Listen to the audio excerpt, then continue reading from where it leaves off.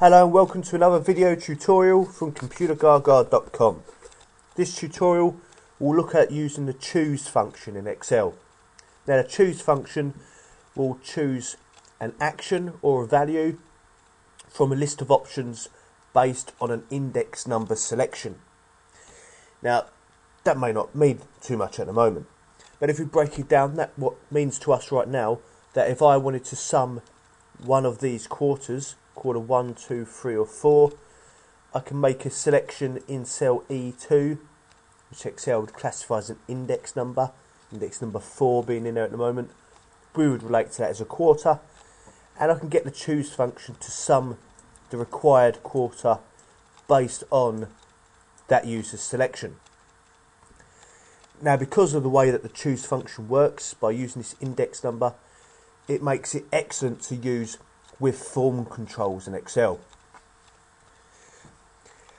Here we're just going to keep it easy. We're going to type a value in that cell, but because form controls such as option buttons and combo boxes, they return an index number as the result from user selection, it makes it perfect to work with this choose function. I have other videos that show demonstrations of that use. Okay, but here in cell E3 we'll begin. So we'll type equals sum and an opening bracket. So I'm looking to sum one of them quarters. Now where the sum function is asking which numbers we want to add, we're going to type choose and an opening bracket there. So we're going to get the choose function to decide which values should be added. First thing it'll ask is what index number. What index number is it going to do to select which value to add? The index number will be E2. Whatever is typed in E2, that's the one we're looking to add. I'll put in a comma, and it will just ask us for a list of values. So value 1 will be this range, B6 to B10, comma, value 2 will be that range, value 3 will be the quarter 3 range, and value 4 will be the quarter 4 range. So basically this is going to look in E2, see that it says, for example, 3, then it will just get the third value from its list, which is D6 to D10, meaning we want to add that range. Nice and simple when you break it down that way.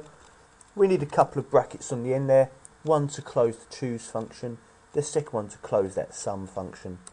We'll press enter, and our choose is making sure that we sum the quarter 1 values, because index number 1.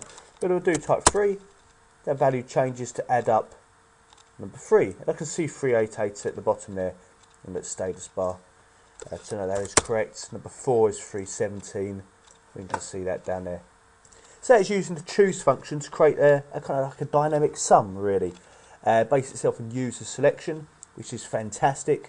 I like my spreadsheets to be engaging and to allow a user to interact with them easily without necessarily strong Excel skills.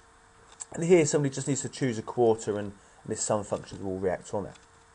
Thank you for watching. Please check out some of our tips and tricks at ComputerGaga.com.